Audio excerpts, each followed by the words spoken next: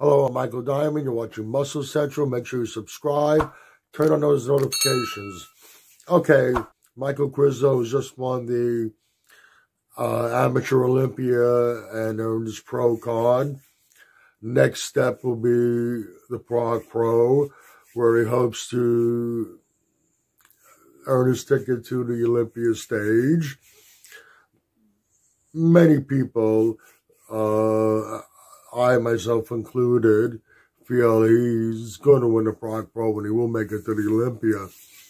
Now, Krizo, along with Andrew Jacked, both these guys have had tremendous hype over the last few months, 6 months or so. And with Andrew Jacked, right away after his Texas Pro win, which qualified him for the Olympia, people are already screaming, next Mr. Olympia. Then you got Michal Krizo, who hadn't earned his pro card here yet. People are already calling him the next Mr. Olympia. Both of them were looked at by some big names in the industry, and people saw him in person and made some very good statements about them. Both of them was very impressed by them. But let's talk about the Olympia stage. Andrew Jacked, he was impressive at the Texas Pro. I'm not going to argue the decision over there, but not to put down the other guys he stood against at the Texas Pro. He wasn't standing next to the top Olympia competitors, and I think it would be a little different story. He has a lot of potential, but there's still work to be done. Michal Krizo, same thing. He will do good at the Olympia. I think he'll look like he belongs there. But the same thing. And in Michal Krizo's case, we still haven't seen him on stage next to any of the pros in the IFBB Pro League, let alone the top Olympia competitors.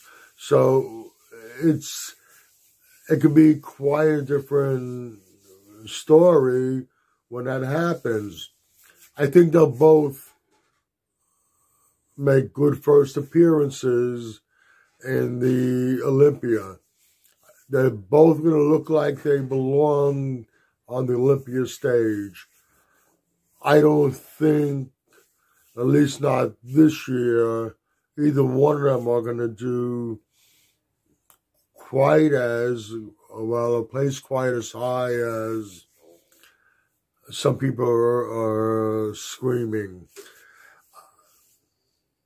I don't think either one will make the top 6, although Andrew Jacked, I think, has a better chance of making a top 6. I think they'll definitely be in the top 10, both of them, and possibly the top 8. There's not to take anything away from either one of them, because I think we can see very good things from both of them. It's not going to happen this year. It's my opinion. You might agree or disagree with what I've said. Either way, in the comments, please let me know in the comments section. If you like this video, please give it a thumbs up. Please share. By all means, subscribe. Do not forget to hit the notification bell. This way, every time I put up a new video, you'll be notified. Also, go to the description box. You'll find some links there. One link is to the Facebook Muscle Central page. If you have any questions, you can go there, DM me. I'd be happy to answer them. Also, you're going to find links to Species Nutrition and Mr. G's Protein Snacks. Click on both those links. Go to both those websites. Check out all their great products. Once again, this is Michael Diamond. I'd like to thank you for watching Muscle Central.